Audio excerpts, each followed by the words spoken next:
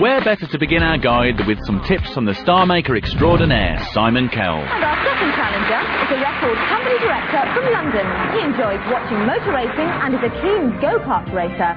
On the last show, we saw him here on Sale of the Century, winning a set of spatulas. Congratulations, Simon. Bring Italian style to your cooking skills with this set of kitchen tools.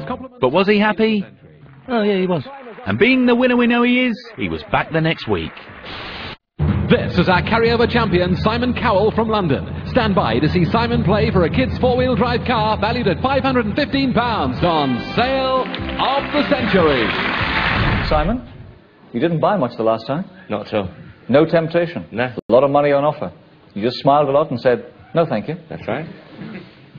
What's required to tempt you? You want me to answer that now? He's embarrassed to say it on TV, but Simon was actually saving all his money so he could buy Sunita's album. Let's not talk about it, let's get on with it. Simon the Champ, good luck at the game to you. Good luck. I am a large spherical sausage. Simon. A haggis. Haggis is absolutely right. Nicely worked out, Simon, yes. Have you ever had haggis? You've never had haggis. Well, you can have the pick of the board anyway. Number 7, please. Number 7, all right.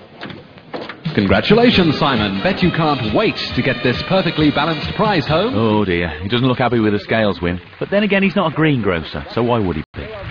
Where am I? I'm a state of West Africa, mainly inhabited by the Igbo people. Beginning with B, I am where? Simon. Borneo.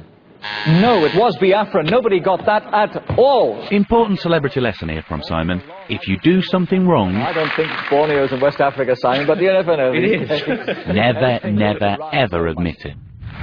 Oh, we've got a... Sadly, Simon left the competition that week and never did win that kid's four-wheel drive car. Just goodbye to Simon, who lasted one game. Shame. Would have been perfect for Louis Walsh.